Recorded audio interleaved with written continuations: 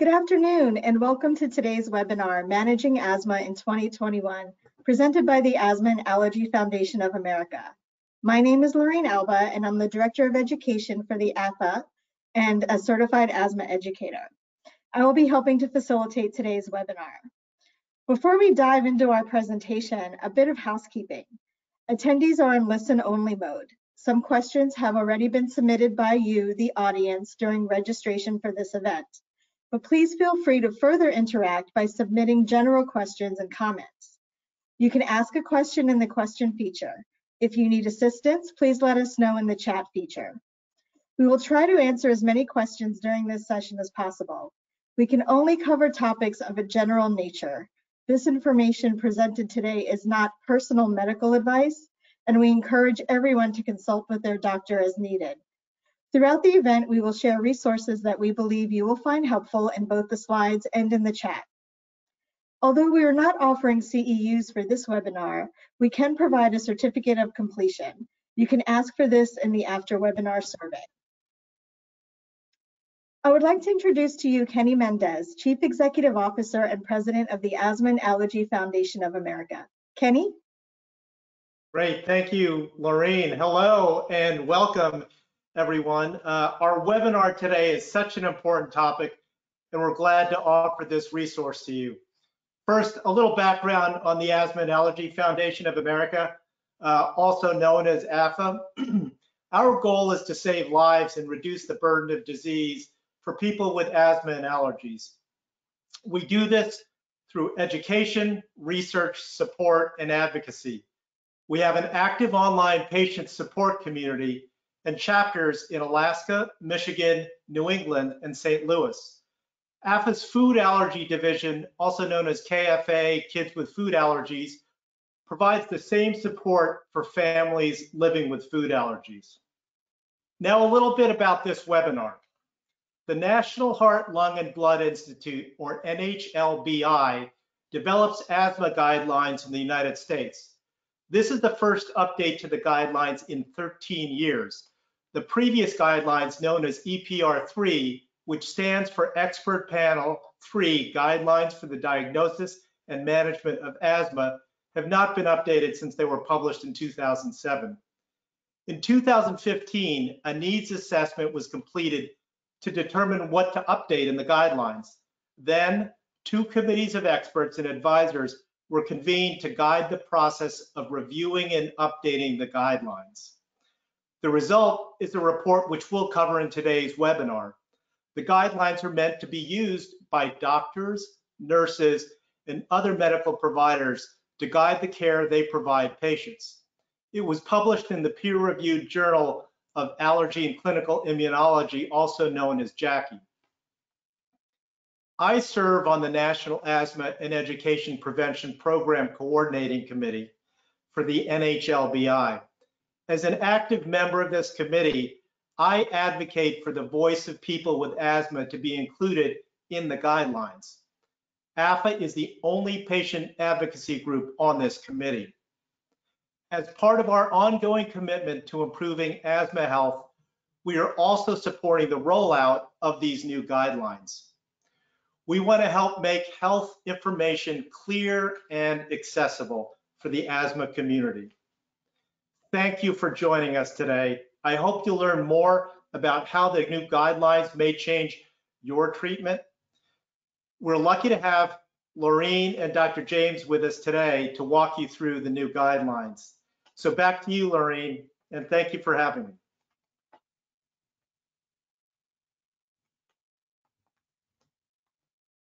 Sorry, I was on mute. Thank you so much, Kenny, for sharing the background on how the guidelines were updated. Again, my name is Lorene and I serve as the Director of Education for AAFA. Today we are joined by Dr. John James, who is an allergist board certified in allergy, asthma, and immunology.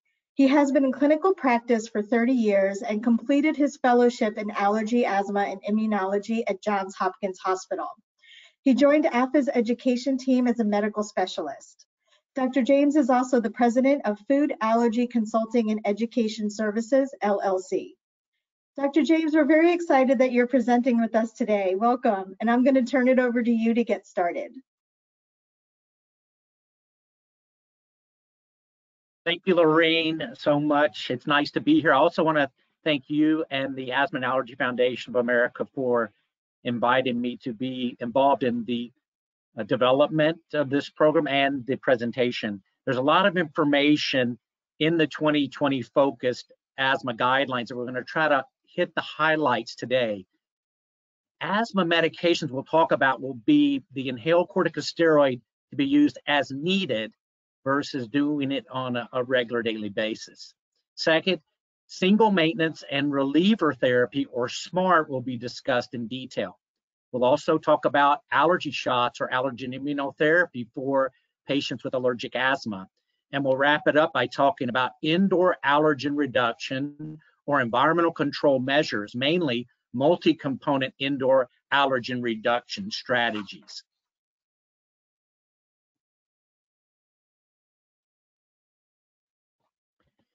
So the focused updates included 19 recommendations over 6 key areas, mainly focusing on asthma diagnosis, management, and treatment using comprehensive methods. And I also mentioned allergen immunotherapy and environmental control measures. The overall goal is to improve asthma management and support informed, shared decision-making between patients and their providers.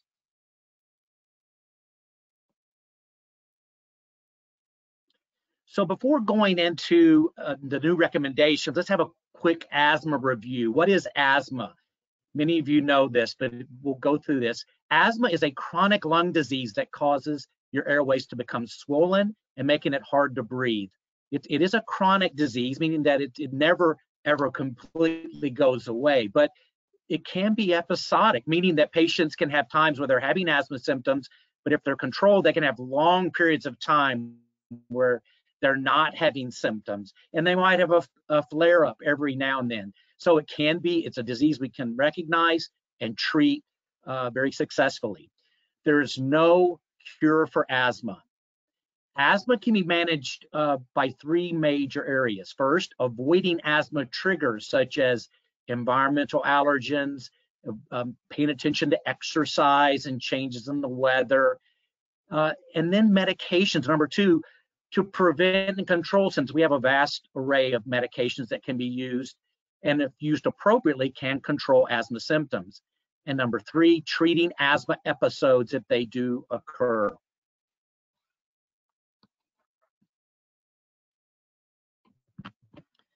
So what are the 3 main changes to the airways in an asthma patient? This diagram I like because it goes from left to right, starting with the normal airway, having minimal to no swelling, wide open airways to allow air to be breathed into the lungs, and the muscle around the airway is not tightened or constricted. Then the middle picture is a patient with asthma. They can have a thickened airway, they can have more mucus, but they may not have a tightening of the airway if they're controlled, and they can still get air into their lungs. But finally, it's the asthmatic airway during an attack, which can be tightened, smooth muscle, thickened walls of the airway, lots of mucus, very difficult to move air into the lungs and to the alveoli. So I like this because it kind of gives you a basic picture of what asthma is like. And you can think of it like set over on the left there. Number 1, swelling inside the airway. Number 2, excess mucus, clogging of the airway plus swelling. And number 3, tightening or obstruction or squeezing of the airway, not allowing the air to move in and out as it should.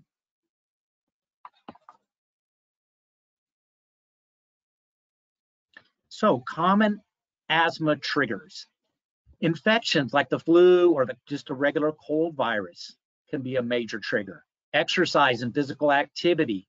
Allergens like pollen, pet dander, dust and mold. Changes in the weather, a very common trigger, and changes in humidity. Irritants like passive tobacco smoke, strong perfumes, environmental smoke from wildfires. Reflux or GERD. GERD is gastroesophageal reflux disease, can be a major trigger for asthma. And then strong emotions like crying, laughing too hard, or stress. I want to just stress through really the main 3 triggers that we see are infections, changes in the weather, and exercise. So those are going to be really at the top of the list.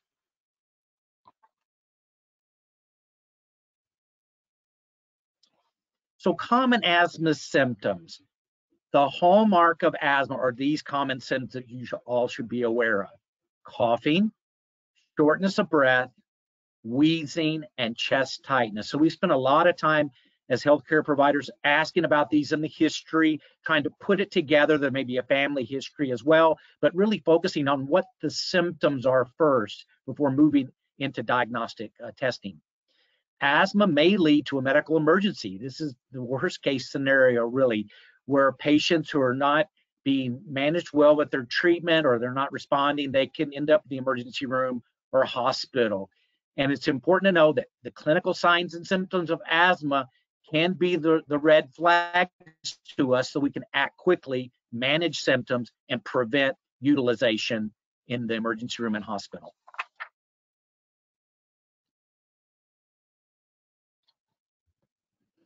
Now, asthma action plan is really important. And on the right there, you see examples of an asthma action plan. These typically are written in concert with the patient, the family, and the healthcare provider. And it has the patient's name, the date, their weight, it has their medications for asthma, and who are the contacts: parents, other caregivers. In the school, they might have a school nurse.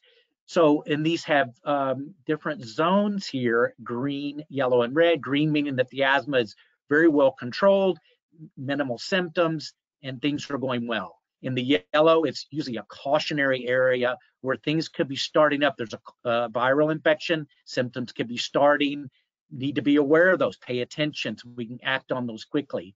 In the red zone, which is a danger area that symptoms are really significant, need to be very actively treating those symptoms, be involved with the healthcare provider, the parents, etc., to keep the patient, or to turn the symptoms around and keep them out of the emergency room and hospital. So the asthma action plan is a guide for patient self-management in concert with their healthcare provider. It explains what, when, and how to take medications, details signs and symptoms, especially if they're worsening, so we can act on those, and explains how to respond to an emergency. Dr. James, thank you so much for that great explanation about asthma action plans.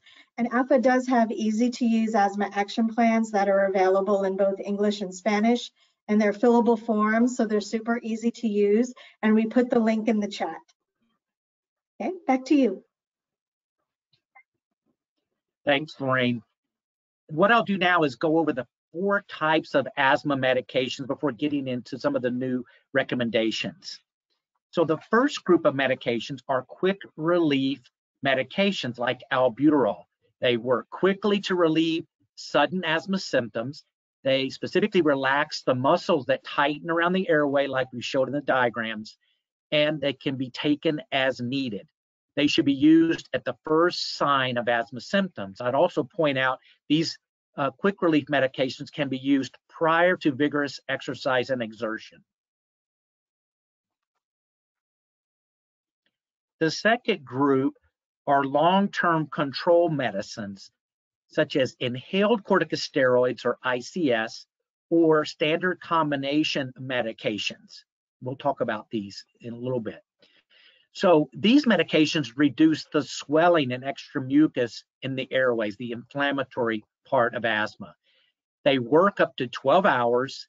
They can control asthma by preventing symptoms. So that's why they're long-term controllers. And they are typically taken every day.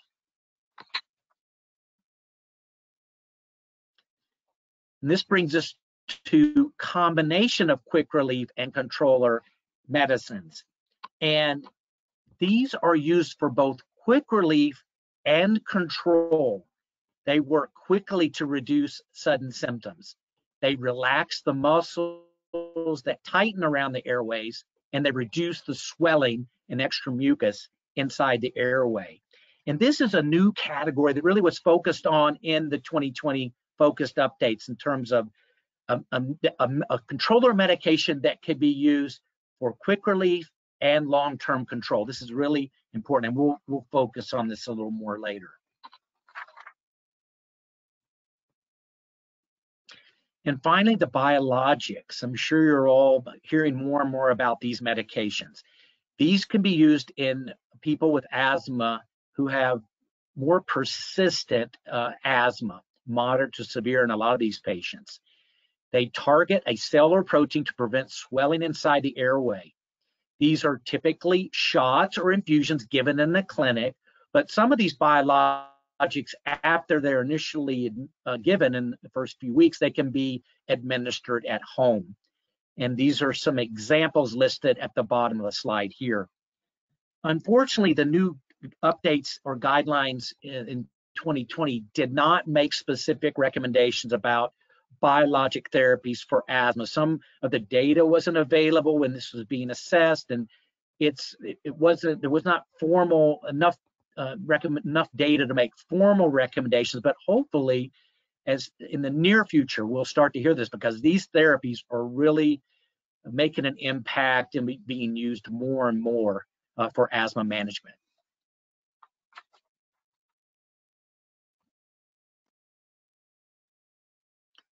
So now we'll move into the recommendations from the focused updates. The first one really focused on the use of intermittent inhaled corticosteroids versus daily every use of these very important medications.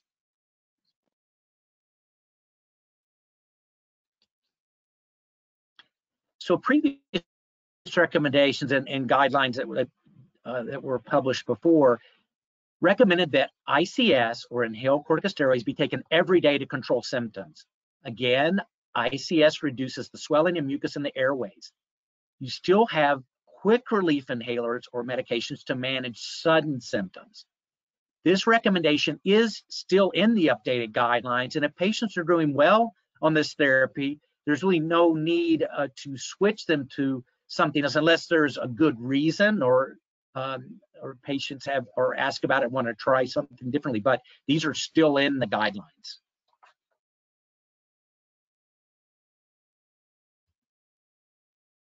So the new recommendation for inhaled corticosteroid is they can be taken as needed or intermittently to manage sudden symptoms with a quick relief medicine. So typically the quick relief medication will be taken first and followed by the inhaled corticosteroid, one right after another. This is a new recommendation based on current studies and data. And if you're interested in this type of a treatment plan, definitely discuss this with the healthcare provider. So examples would be patients who are doing well with their asthma, they're going along fine, and all of a sudden they have a major trigger like an infection or a big change in the weather. And this would be an episode that would benefit in these patients. They could use their inhaled corticosteroid and quick reliever to manage their symptoms for a short period of time and then go back to not having to be on that medication daily.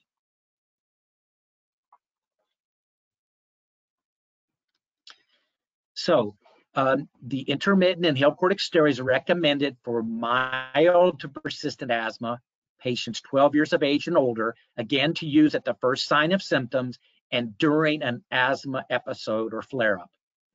So with the albuterol, the quick reliever, it could be 2 to 4 puffs as directed. And then with the ICS, 1 to 3 puffs, and note, every 4 hours per the asthma action plan and directions from your healthcare provider.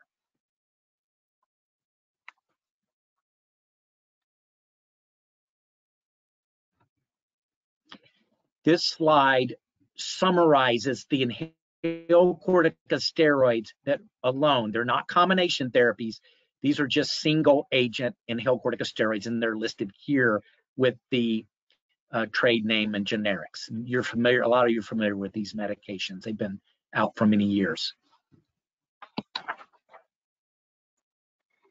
Thank you, Dr. James. You know, taking medicines only when needed instead of every day sounds like a great option for many people. We have received a two-part question from Brad in British Columbia, who wants to know, when do you know it's safe to use ICS as needed instead of daily? And is there a safe way to wean off of daily controller medications? This is a great question, Brad. And First of all, before I'm going to give my opinion on this, but always remember to talk with your healthcare provider as you're asking these questions to come up with the final recommendation. But when I have patients that they're on inhaled corticosteroids daily and they're doing very well in terms of they're having decreased asthma symptoms, they're sleeping through the night, they're able to exercise fully, they're not going to the emergency room or hospital, they're doing well clinically, and we also have data using peak flow rates and spirometry. These are the patients that I'm really interested in considering this treatment option to go from daily use to intermittent use of inhaled corticosteroids. And this is a great option for healthcare providers to consider, and patients are really interested in this. They're usually the ones that actually bring it up because they're interested in these new recommendations. In terms of a safe way to wean off the daily controller, if they're on regular doses of daily controllers, most times we do not need to wean off, like dropping the dose over a week. We can quickly go down to intermittent use versus daily use. Now, on the other hand, if patients are on very high doses of inhaled corticosteroids, and this happens in cases, we can start to wean down slowly, like every 48 hours, drop the doses in half until they get down to the off the medication. So, but I'm talking doses that are much higher than what the recommended doses are. But again, be in touch with your healthcare provider. Do not do this without discussing this and then calibrating the asthma action plan accordingly. Thank you very much for answering that question, Dr. James. Let's move on to the next recommendation.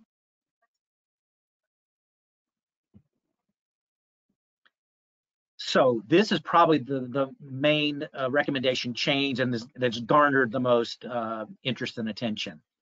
So previously, for the dual controller medications, in this case, it's budesonide and formoterol, which is Symbicort. It's a combination therapy, inhaled corticosteroid plus a long-acting beta agonist, or LABA. These have been out for a long period of time and have been used successfully in ongoing management of patients with persistent asthma. The LABAs relax the smooth muscle around the airways, and that can last for up to 12 hours, different from albuterol, which is a quick reliever. And this was previously considered a long-term control medicine only.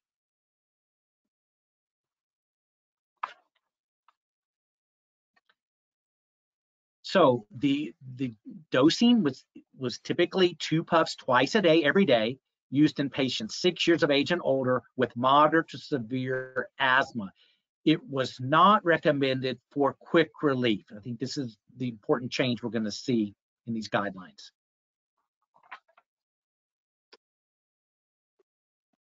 So the new recommendation in 2020, the published recommendations, SMART, we discussed this earlier, that's single maintenance and reliever therapy.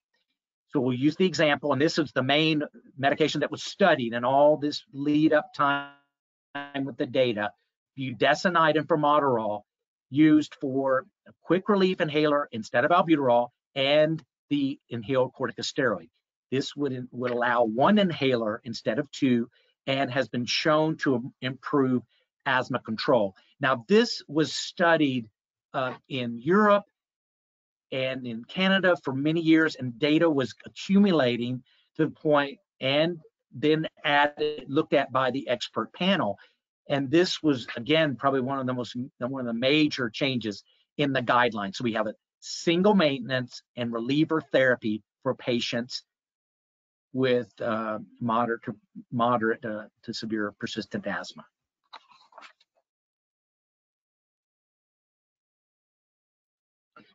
So the formoterol in Symbicort works differently than other long-acting beta agonists or LABAs. It's a long-acting medicine that also works quickly to open the airways. This is really the key. It works in about 15 minutes, but remember, again, it can last up to 12 hours.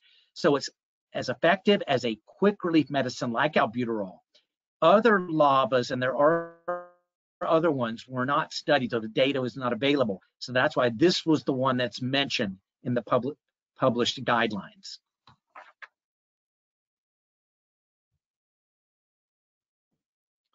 So for SMART ages and dosing, we have this outlined here. Patients 4 years of age and older with moderate to severe persistent asthma, they can use up to 8 puffs of this therapy in 24 hours. Patients 12 years of age and older with moderate to severe asthma, this is a little different because they're going to be using this daily, but then they can also use it as needed. So this is it's a little confusing, but we're trying to focus this for this talk to say, okay, they have the daily, but also it can be used as an as needed therapy up to 12 puffs in one day. So again, that's why this I think is one of the major parts of these recommendations to take home as the message. Thank you, Dr. James, for explaining that so well. We have a question from Linda in Garden Grove, California, and she would like to know, will insurance providers cover SMART? Lorene, go to the next slide first, and then I'll add a little to that. There you go. Thank you. So this is a great question. I mean, this is practical and what happens every day in the clinic. And when these first came out, I was dealing with this frequently. My nurses were not, because we have to work hard because these are not, insurance companies may not cover the medicines when used in this way. Symbicort may not be on your insurance formulary. There's another dual controller that has formoterol, Dulera, and it may not be covered.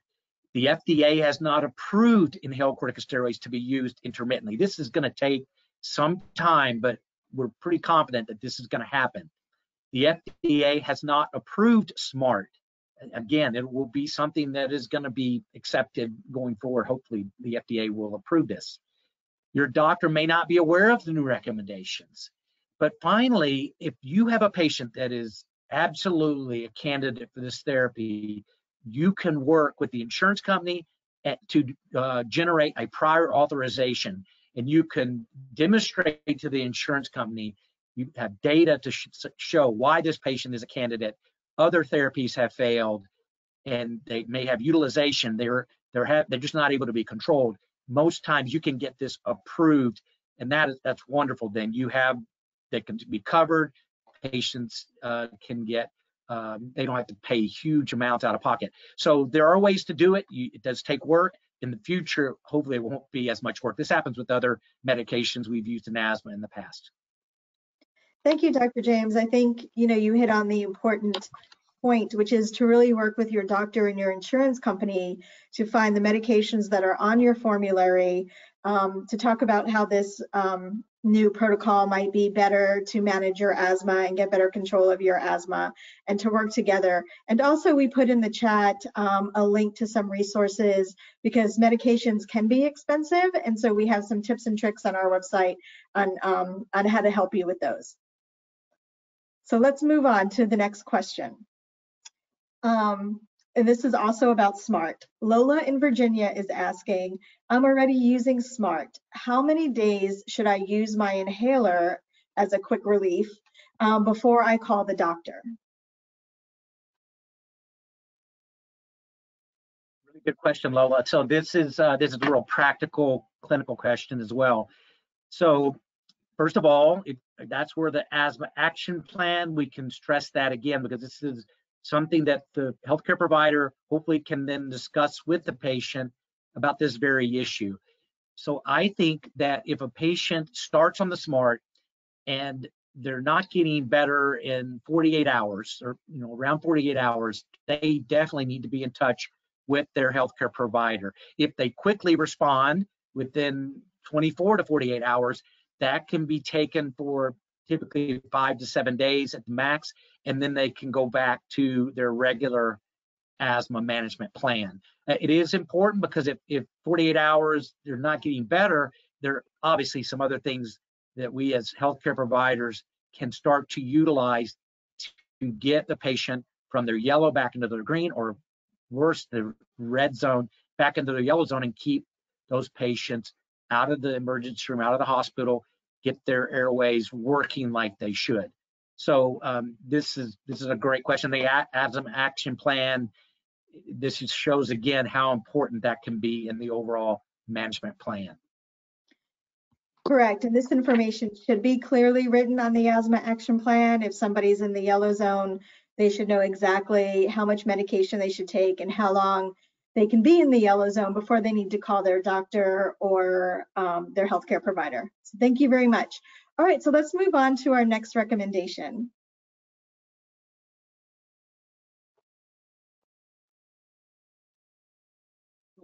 The next area that was really important in the focus updates for asthma management was the issue of allergy shots or allergen immunotherapy.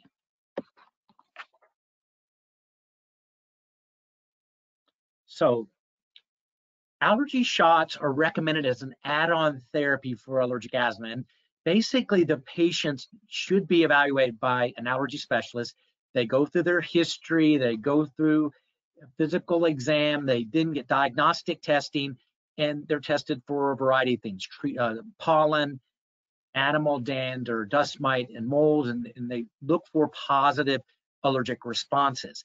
Now that doesn't mean everybody that has positive allergic responses goes on allergy shots. The patient who would go on allergy shots are the ones who are not responding to environmental control measures, are not responding to typical allergy and asthma medications. And then allergen immunotherapy becomes a really beneficial management plan for those patients. Allergy shots can reduce the allergic reactions to triggers. They're also known as subcutaneous immunotherapy. It's important to know that allergy injections or shots should be given in a medical clinic. And the reason for that is some patients, as they're building on their shots or getting their maintenance immunotherapy injections, can have an acute allergic reaction. And some of these can be very severe, like anaphylaxis or severe total body reaction. And they need to be recognized and managed very quickly and appropriately. So that's why we do not allow allergy immunotherapy to be given out of a medical facility or a clinic. So that's really important to know. And people who have known allergy or known responses to allergens or candidates definitely don't want to give allergy shots to people who have not been documented to have allergy. Now, for the other form of treatment, so before I get here, so in the recommendations, remember that allergy shots have been recommended when they're appropriate in the patients with allergic asthma. On the other hand, there's sublingual immunotherapy or SLIT, and it is not recommended at this time to treat allergic asthma. This is given by a tablet or a drop under the tongue, and this is much different from the injection therapy. It typically is used for patients with allergic rhinitis or hay fever, and not necessarily to treat allergic asthma. So the evidence that was reviewed did not support this therapy for allergic asthma, and that's important to know at this time.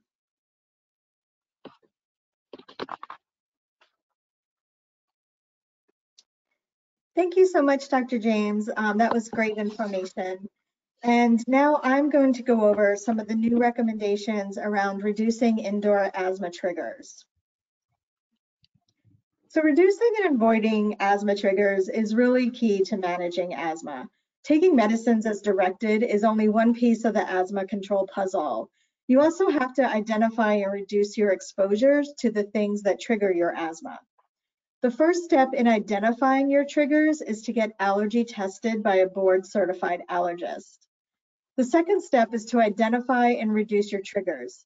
AAFA has a downloadable asthma-friendly home checklist that you can use to go around your home, identify what might be triggering your asthma, and help you create a plan to reduce those triggers. The link to this resource is being put in the chat. So the work group looked at the data that was available on how well pesticides that kill dust mites are working along with air filtration systems, including HEPA filters, different cleaning products, pillow and mattress covers that are dust mite proof, as well as pest management and the removal of mold. What they found was that there was very limited data to show that one step or strategy when used alone is actually successful in reducing allergens. Therefore, a trigger reduction plan that includes more than one strategy is recommended. This is called a multi-component strategy and includes several steps. More studies are needed to determine if and how these strategies help reduce asthma symptoms or triggers. So the new recommendations say that if you don't have symptoms when you are exposed to indoor allergens, or you don't have a known or diagnosed allergy, there is no need for reduction strategies, right? Reduction strategies can take time and cost money, and if you don't have a known allergy, this might not be productive. If you do have symptoms or a known allergy, use this multi-component strategy to reduce those triggers. The work group specifically mentioned that covering your mattress and pillows in dust mite proof covers is not enough to reduce dust mites as a trigger. So they recommend a multi-component strategy, as I've mentioned. You know, you can still encase your mattress and pillow in covers to reduce dust mites, but you also want to wash your bedding weekly in hot water when possible. You want to vacuum weekly with a HEPA filter vacuum, and you want to damp dust. All of these things will help reduce dust mites in your home. Also keep pests out of your bedroom and use exhaust fans to reduce moisture and avoid mold. So we have another question. Calvin, all the way in Hong Kong, is asking, are air purifiers helpful for people with asthma? And the answer is yes. Air purifiers can be helpful to reduce allergens and pollutants in the air. You want to make sure you choose an air purifier that uses a HEPA filter and does not generate ozone. Ozone can irritate all lungs, including healthy lungs. There are so many products out there that promise to help control allergens, but it's hard to know if these products actually live up to their claims. Products with the certified asthma and allergy friendly mark go through rigorous testing to ensure they work as they say they do. At AAFA.org/certified, you can find recommended air purifiers, vacuums, and many other products to help create a more asthma and allergy friendly home.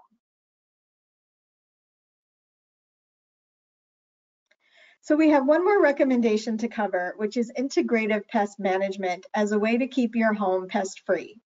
It is a multi-component strategy used to reduce pests like mice and cockroaches. So even though it's considered one strategy, it has multi-component steps within that strategy.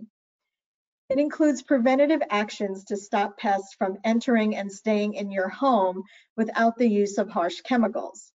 Steps include filling holes where mice can get in, taking trash out daily to remove food sources, keeping your kitchen dry to avoid water sources.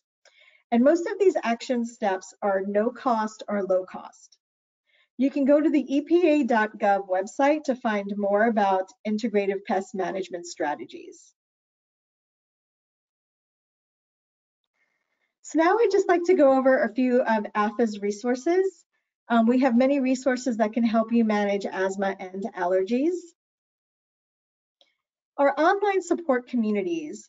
With the pandemic and people feeling more isolated than ever, online support communities can be a lifeline. Our support community is moderated by staff and volunteers to ensure it remains a respectful and safe place to ask questions and share experiences. We also have an Ask the Allergist feature where members can submit questions to the allergist and get a response within a few days. You can join our online community by going to aafa.org/join.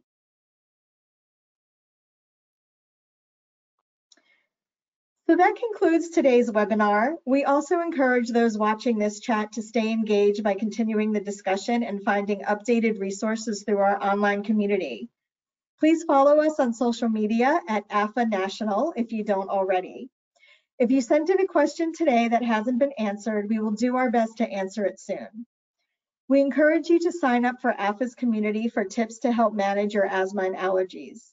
Make sure to go to aafa.org/join. Please complete the short survey that will pop up on your screen when the webinar ends and let us know if you need a certificate of attendance.